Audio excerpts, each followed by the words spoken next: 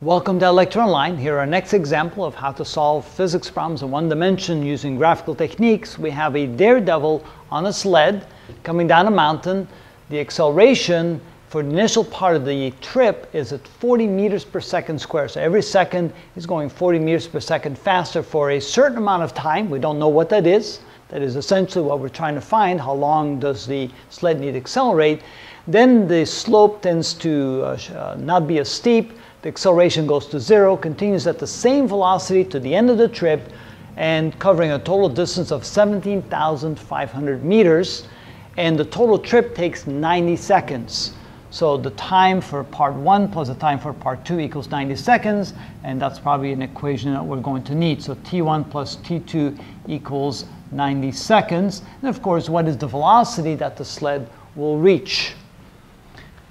So what we're going to do here is start out with an acceleration versus time graph. So start out with an acceleration versus time. So there's the acceleration, there's the time.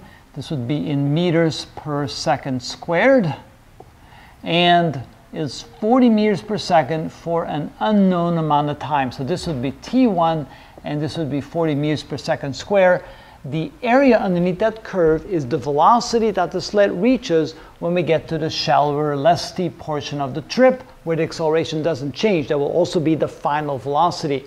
So this is the area here. So let's call this area equal to the final velocity. We don't know yet what that is. We do know that it's a product of the time times acceleration. The second graph we're going to draw is the velocity versus time graph.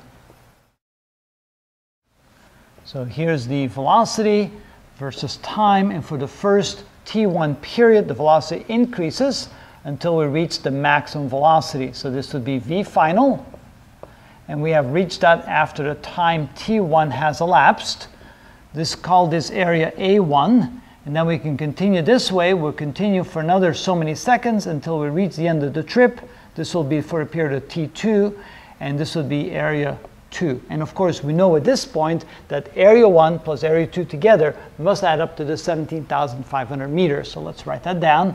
Area 1 plus area 2 equals 17,500 meters. And of course, we know that area 1 is the area of the triangle. So 1/2 the base times the height plus the area of the rectangle, which is the length times the width, equals 17,500.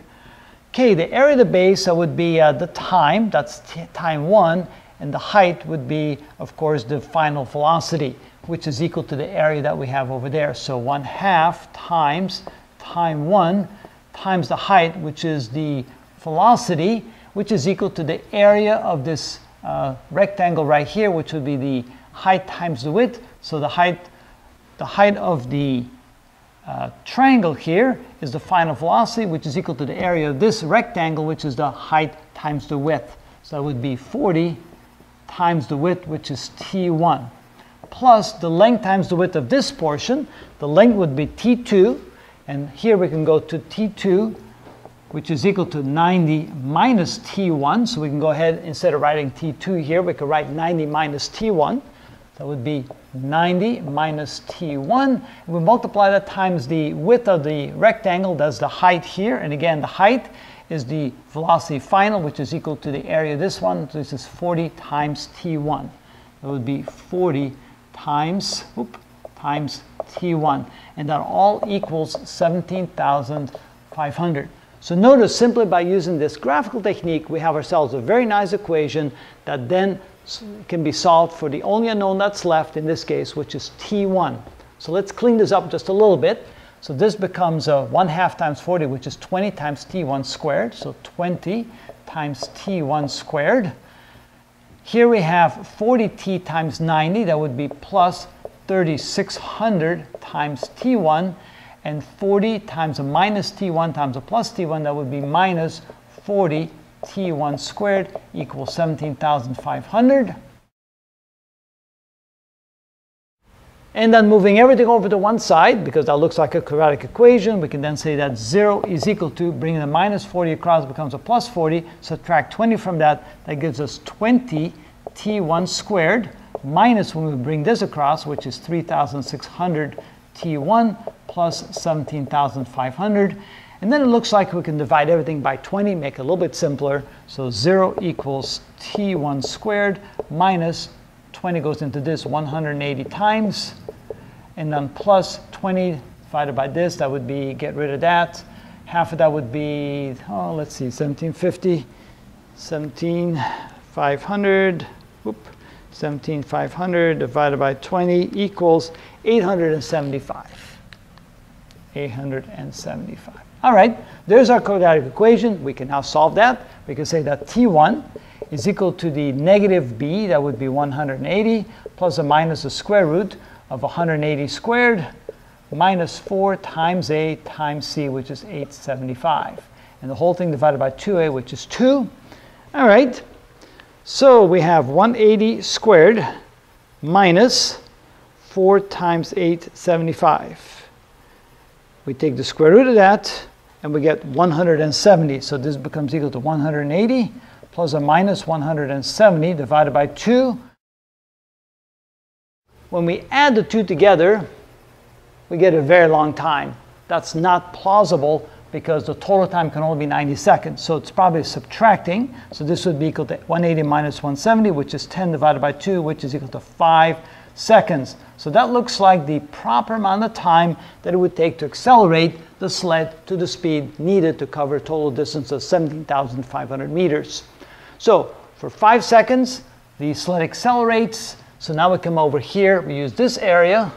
We can say that the area, which is equal to velocity final, which is equal to the height, 40, times the width, which is equal to T1. And T1 is found to be 5 seconds, so that would be 40 meters per second divided by 40 meters per second squared, because that's acceleration, times 5 seconds. So that's a final velocity of 200 meters per second. I hope the sled rider does have a helmet because that is quite fast. So the velocity reached by the sled, 200 meters per second. That speed would be kept going for an additional 85 seconds for period T2. And the first 5 seconds is used to accelerate to that speed. And again, notice using two diagrams like this, one that says acceleration versus time, one that has velocity versus time, it is quite simple to solve a problem like this. All right, one more thing of note.